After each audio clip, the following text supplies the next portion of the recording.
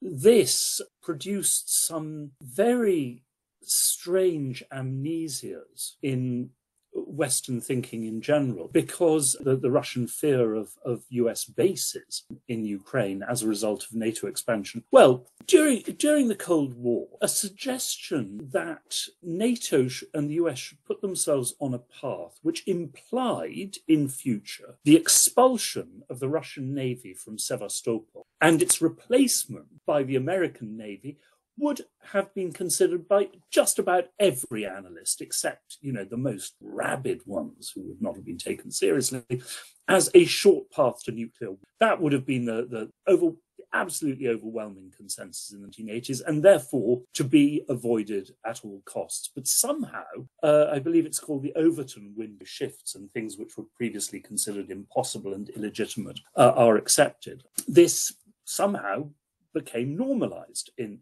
Western. And this is, I think, also the product of historical amnesia, the decline of historical studies. It's the product, I have to say, of the cowardice and conformism of all too much of the Russia and post-Soviet studies and expert community, who once, inherited, of course, from the Cold War, but once there was a consensus in Washington and in NATO behind NATO expansion, all too many people simply, and I think who were well aware themselves that this was a disastrous course, said something completely different in public. And that, does also have a great deal to do with money, with funding.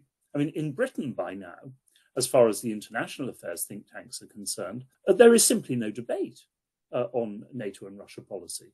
I mean, there's some debate about tact, but none about Russia as the enemy, about NATO expansion as necessary. And this does have a great deal to do with their dependence on state funding, on funding from the Ministry of Defense, and to a considerable extent by now from America as well.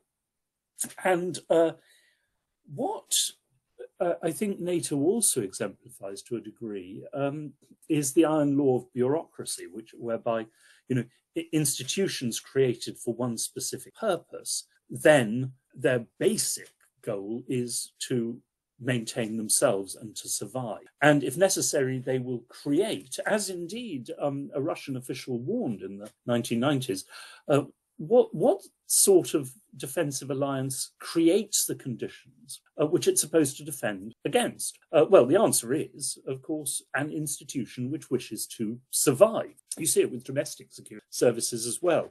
If there isn't a threat, they will try to generate for their own continued existence. But in the process, you also have had, and this was so apparent once again in the 1990s, a tremendous propaganda generated by NATO and, of course, by certain NATO government, tremendously funded, essentially to shut down debate on this issue and to promote the NATO line in public.